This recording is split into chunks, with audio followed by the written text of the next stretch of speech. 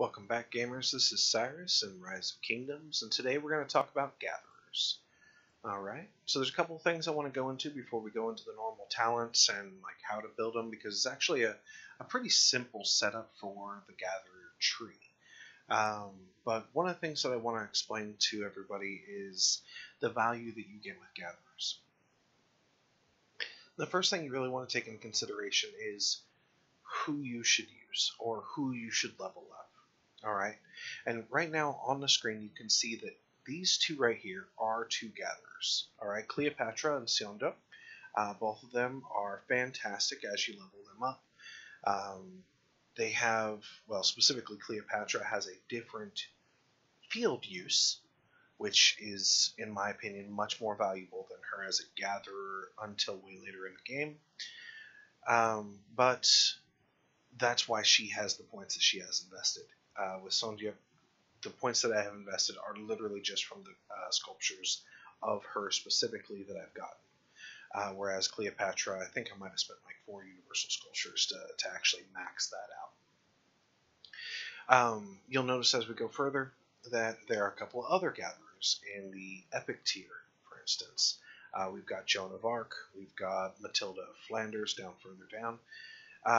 Both of these are fantastic gatherers. Their skills are going to give you a lot of value while they're out getting getting those resources for you faster or more of them. Alright, having said that, I do not have any of my gatherers leveled up currently. Now mind you, I'm under 4 million power, so this is for beginners. This is not for, that middle grade where you have more commanders than you know what to do with. This is taking advantage of what you have and what you can get easily and what you can level easily. Alright? So what we're going to do is we're going to do a real basic comparison. And we're actually going to go from the top to the bottom. I'm going to look at Cleopatra. We're going to go to her skills. If you look at the bonus gathering speed for stone at cap, she's going to get 30% increased speed for that, and then there's 20% on everything else. Her load bonus can go up to 50%. She's going to give some siege bonuses, which is great if you're being attacked. Ideally, you don't want that to happen, so pay attention to your gatherers. Generally speaking, you can avoid a lot of that. And then right here, extra resources. And this is another big deal. Alright, so this one, and this one are all fantastic skills. So what we're going to do is we're going to try to compare high quality apples to low quality apples. Alright, so like I said here, we've got 30 and 20, and we've got a max of 50 with extra resources when they finish a node. So if we go down and we look at, say, Constance, alright, she's going to give me 20%, and then 15%, 30% instead of that 50%, and she's going to give me 10% extra resources instead of resource packs. Resource packs are more valuable because they can't be taken from you. But you can also just use those resources when you're at this point in the game fairly easily. In fact, it's easy to say that if you're an active player, and by active I mean you're at least getting on 3-4 times a day to check your stuff and keep it rolling, you're going to be fighting resources more than you're going to be fighting anything else. Alright? So what we're looking at here is when we compare it again, we're looking at that 20 instead of 30, we're looking at that 15 instead of 20. That's really not that big of a difference. Alright? We get a little bit bigger difference here with 30% instead of Cleopatra's 50%. And then here, up to 10% instead of those resource packs. Okay, so comparable, but not obviously it's obviously in Cleopatra's favor. All right. What the real difference that comes with this is, I don't use these commanders for anything other than very specific tasks that I don't need them very high leveled up for. Alright? Which leaves all of my universal elite sculptures for my gatherers, which allows these gatherers to be stronger than anything else I have in my field. All right, and if you look at leveling, you can see where I have invested my time. All right, these gatherers gain experience while out in the field. These gatherers are doing what they're supposed to be doing anyway. You know, like they're supposed to be doing PvP. They're supposed to be doing PvE. They're going to get experience doing that PvE. These don't get experience gathering. So the only way these guys are going to get experience is if I put them behind a commander that's doing PvE or I feed them books. Alright? With that said, these are two of my highest level commanders. Both of them, you'll notice, are at the level 37, and I'll explain why in just a second once we get into talents. Alright? So remember, when you're doing your commanders, deal with what you have and shoot for what you want. You're going for the biggest buck, or biggest bang for your buck, alright? Since I'm not using those commanders, the elite sculptures for anything other than my gatherers, I can upgrade my gatherers much faster than I could if I was trying to upgrade my elite, or epics, or legendary gatherer commanders. Long run, definitely get your epics and legendary commanders raised up. There's so much more value in that. But when you're fighting resources, when you don't have at least 2 legendaries that you can rely on for combat or for defense, then you're going to want to go ahead and focus on the lower tiers, because these are going to give you more value than, say, a Lancelot or well, actually, she's arguably really amazing for her own purpose. Alright, Gaius Marius is another one of those gathering commanders. He's got a lot of value in him. Alright, so I have 3 gathering commanders that I have in a really good spot for gathering. But these 2 are definitely my best. And now we're going to show you why. Alright, so before we mentioned that Cleopatra, just do this the easy way, Cleopatra is going to give you that 30% gathering speed and 20% gathering speed. And then, say, Constance, for instance, she's going to give you 20% and 15. Alright, so you're losing a little bit of value on your overall speed. However, because Constance is able to get maxed out in her skills, actually Sarka's the first one to get maxed out, but she's going to be maxed out much faster than Cleopatra is, I can get her level up and offset that difference with talents. Alright? And this is a very simple talent build. There's nothing complicated about this. It's actually really intuitive when you get into it. You might think, oh, well, you talked about skills. You're not going to use them. She's not super fighting. What about integration? You're going to get some march speed out of it, probably at best. Your real value is going to come off of these 4 and these 3. And here's why. If you go in here, that's 30% increased gathering speed. Alright, we were talking about a difference of 10 and 5 between Cleopatra and Constance in their relative gathering fields. This makes up for it, and that's 5 points. Alright, in fact, in 4 points, you've already made the difference. Okay, again, another 30%. In fact, every one of these covers all 4 of your resources, and all of them are 30% buffs. That's huge. Alright. You go over here, troop defense while gathering resources on the map. I mean, yes, you do have to pay attention to your gatherers. Ideally, you're going to try to get them out of there as quickly as possible. This is here so that I can get this. Over here, however, an additional 6% resources on completion of gathering. You stack that on top of Constance's other ability, and you're looking at a very sizable chunk of resources coming back to you on top of what you're already gathering while you're out there. So you're getting them faster, and on top of that, you're getting more per node just by having her leveled up. This is the big one, though. Alright? For 5 points, I'm getting 25% to all gathering. Right? 25% speed to all gathering. You stack that on top of these right here, and you're looking at 55%. 55% on top of her skills. Alright? So when she's maxed out, she's going to be looking at 75% at gathering wood. She's going to be looking at 70% for food and stone. She's going to be looking at, that's going to stay the same, and she's going to be looking at 16% additional resources upon completion. That's huge. She doesn't get a gold bonus. That comes from her talents, so that's going to be 55%. Still solid. You look at Sarka. Sarka's actually, she's my champ here. She's looking at 18% gathering speed across all four. That's fantastic. Stack on top of that 55% that you get from your talents, same way, and that goes up quite a bit. You get that extra load percentage, and then on top of that, well, actually she just had extra points. So keep that in mind when you're putting them together.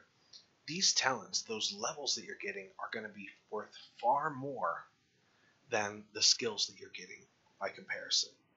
And then if you look at the commanders that you're playing with, you're going to be able to get a lot faster value out of your elites. And there's even an argument to be made for your centurion, right? You don't start getting resource bonuses until he gets here, but he still has the gathering tree, all right? So keep that in mind. You know, if you can't get Sarka, you can't get Constance. You can get Constance if you want to, but you're gonna. The easy way to get Constance is to fight getting Ethelfled sculptures. So unless your Ethelfled is maxed out, don't do that. And if your Ethelfled's maxed out, then there's a really good chance you don't need to do that. But you can also buy Constance sculptures in the Expedition store. So if you're looking for one or two, and you know your Ethelfled's sitting on a good spot, or you don't use her as regularly as say I do, then yeah, you know, go ahead, spend a little bit to get that extra skill point. There's nothing wrong with that. It's all about doing what's going to work for you right now and get you able to get into that mid and late game faster, right? You want to make sure that you're able to keep your empire rolling. You don't want to have downtimes on your builds. You don't want to have downtimes on your army production. You want to be able to have the resources necessary to keep that rolling. And if you're an active player, that can be an issue. If you're an inactive player, actually, that can be even more of an issue, depending on how you spend your time in game. But just keep that in mind, that you want to make sure that your resources, like I've said in other videos, resource is king. All right?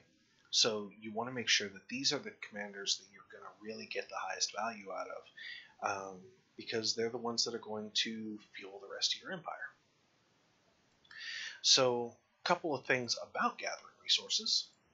We're just going to go here and do some resource gathering that isn't on map. When you're gathering resources, if you are gathering, my border for my alliance is purple here. If you're gathering resources, like say I'm gathering this gold node right here, okay? That gold node is going to give just me the resource. If I come down here, in fact, we'll just scroll out just a little bit, and say I was getting this stone node or this wood node versus even this one. All right, this is going to give me those resources. There are alliance techs that are going to make it to where I gather those resources faster, and the alliance itself is going to get a portion of those resources that it can use to build flags, to build fortresses. It's overall going to increase the value of the time you're spending in game, which is really the goal here. Making sure that you're taking care of you and your friends so that they can help and take care of you as well. You work together, you survive. You work individually, well, that doesn't play out so well, as history will show. Basically, you stand together or you die alone. That's kind of the gist of this game. Alright, so when you're gathering resources and you're doing it in your own territory, there are alliance technologies that will increase the speed that you're doing that. Plus, if you're doing it in an alliance territory, there's a better chance that you're going to have a straight path back to your base on that alliance territory. And there are alliance techs that will increase the speed of marching while you're on your alliance territory. So altogether, By gathering resources that are on your alliance territory, you're going to get more value. You're going to get your guys out there faster. You're going to get them back faster. And they're going to be able to provide not just you, but also your alliance those resources. That's a really, really high value type deal. Now, sometimes you can't. Sometimes you got to go outside of the borders because you're looking for, say, gold, for instance, like this right here, and maybe there's not any gold in your alliance territory. Go get it. No problem with that. In fact, by getting it, it'll help it spawn somewhere inside of your territory, not by, I got it, so it's going to go into my territory kind of thing, but just in the fact that it's in an area, and in this particular case, it's not in your territory, so the odds are there's going to be a chance that it's going to pop up in your alliance territory for its next spawn. So just keep that in mind, right? You're going to get a lot more value by working inside of your own borders than you are outside of it. On top of that, it's also just easier to defend your guys, right? Like right here, say there's an alliance node, right? Or there's a regular resource node right here. Say it's a 3 wood, okay? If someone comes over to stomp me, they can attack me at that wood, okay? They can go in, they can just kill my gatherers, and I am out of luck. So what would I be able to do? Well, aside from going straight to base, if I pop out over here, I can just throw my guys inside the flag, or move it into one of my allies' bases nearby, right? That keeps my gatherers alive and the resources that they've gathered rolling. So you do want to keep an eye on your gatherers. Don't just set them out and then be like, I'm never going to see them again. I don't care until they get back. Because that's a really good way of getting your guys attacked, especially during kill events like Mightiest Governor. The last 2 days of that, people specifically look for gatherers that are just off on their own, doing their own thing, because it's an easy kill, it's easy points. So when you're gathering resources, try to gather in your own territory. You're going to be faster on it, you're going to gather more, you're going to gather faster. When you're choosing your commanders for gathering, you'll see the 2 that I have out right now. I have Sarka out, and I have Centurion out, right? In fact, I need to send out Constance. I'm going to go ahead and just do that real quick and show you something. We'll go... Yeah, there we go. Here's a stone node. Now, you'll notice I zoomed out a little bit. You can still see the nodes from that point. You just have to know what icons to look for, right? That's an icon. There's this one right here, that little shield right there. That's an alliance node. So that's not going to... I can't send a gatherer to that. That's resources that are just going into the alliance bank. That's a totally different animal, which I may or may not make a video on because that's more advanced stuff. You'd probably get more value out of a better content creator like Chisgul or Wick. I don't think I've seen one of the videos for them when it comes to alliance stuff, but if they have it, that's where I would look. So just keep that in mind when you're kind of as a recap. Use the resources that you have, and by those resources I mean the commanders that you can easily level up, that you can easily skill up, that aren't going to impact the growth and development of the rest of your forces, right? Eventually, absolutely, trade up. Always trade up. But don't use... I'm not going to use Cleopatra if I have Constance available, right? If I do, I'm going to have her as a backup for the extra skill bonuses. So just keep that in mind, right? I know it seems obvious for some of you, but it's not obvious for others. It's a really, really powerful way of taking the best advantage of your guys as you have them. So I'm not going to level her up and get 3 points into her when I can take Constance and bring her up to, or Sarka, for instance, and run her 5-5-5-5, right? If I'm comparing commanders, Cleopatra right now is way underpowered compared to my Sarka. My Sarka is going to get me way more resources, way faster, and get back home safely. Cleopatra, not so much. Seonduk, same thing. Although Seonduk does have a very special place in my heart for gathering gold. So keep that in mind as well. When you're looking at their abilities, look at their abilities, see what their skills do. The talent tree on all these gatherers is going to be the same. right? You know how soccer works, you know how Seondeok works. But the skills are going to be different. So use your commanders for the things that you're looking for. If you're going to look and you find a gold node, and you know that you're also going to be looking for a wood node, and when you go to select your commanders, if you have your Seondeok tagged out, and you're going to get more from her, don't do that gold node first. Or change the commander and use her. And then go over to the wood node where someone like Constance, who gets an additional bonus on wood, use her for that. Because you want to make sure that you guys are out there as short a period of time as possible before they get back to you and deliver those resources. There is one more thing. There's my alliance likes to say there's a special place in hell for people who do this. When you're doing a resource node, drain it. The only time you shouldn't drain a resource node is if an emergency is called. And basically an emergency should amount to one of two things. You're under attack, or your officers or leader needs you to get a march somewhere fast. And that's the closest army you have to do it. Go ahead, call your guys back. Try to keep it in mind so that the next person who's looking for resources doesn't come across a 46k resource tag, right? That's hardly worth the trip, okay? There's ways around it. You can inflate your army, and then you'll go and you'll get this one, and then move over to say this one, and that's fantastic by all means. Please be the vacuum cleaner for your alliance. You're gonna make a lot of friends doing that kind of stuff. But don't leave one there because you don't have the forces to clean it up. Look for one that's smaller, or send a second army out to go and take care of that for you. Right? It's just it's a nice thing to do because that's going to lock up the node. There's going to be one less node for other people to take advantage of, and instead they're going to be the ones cleaning up after you. Clean up after yourself. It's just the right thing to do.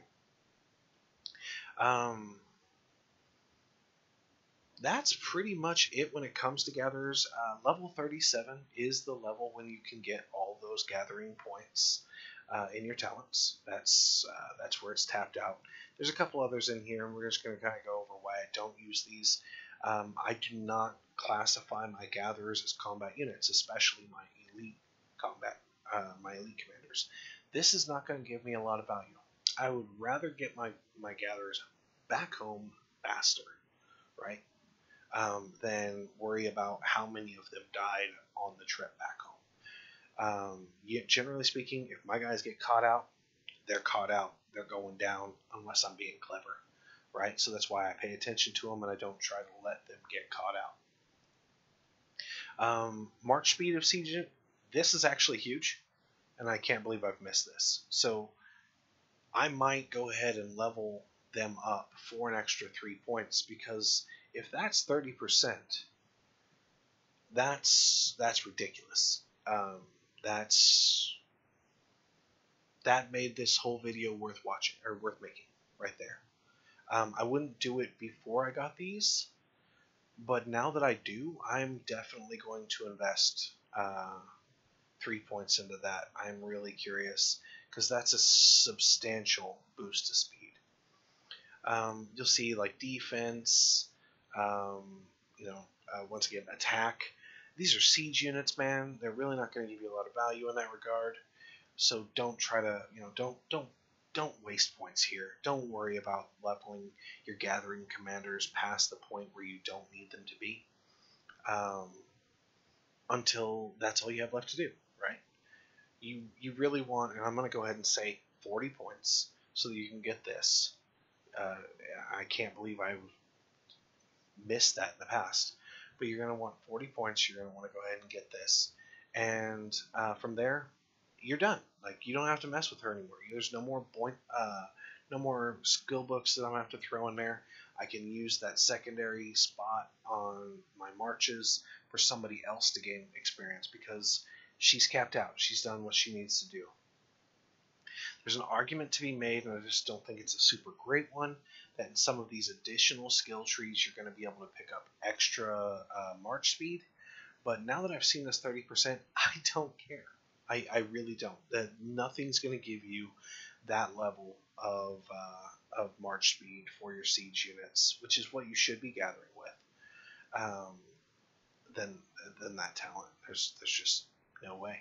So that's fantastic. So please go ahead and take advantage of those gatherers, because you get into this, and I'll just give you an example. I'm getting ready to upgrade to level 21. Okay, 21. So I'll be getting my feudal age. Look at the resources required to do that. We're looking at 16.2 million, 16.2 million, 7 million. All right, these are the resources that I have. Now, granted, over the last little bit, we've been in a war, and so we have to spend a bunch of other resources elsewhere. I haven't had an opportunity to really dump this in. But I also just got done making my wall, which was about half of that in each of the resources. So resources are going to give you so much value. It is so important to keep that stocked up. All right. But with all that said, I'm going to go ahead and say that this is a pretty clean episode when it comes to understanding what gatherers do, how to make them work for you, and I even learned something in the process. So I hope that you did as well. And you guys have a wonderful day. Good hunting, and I'll see you in the next episode.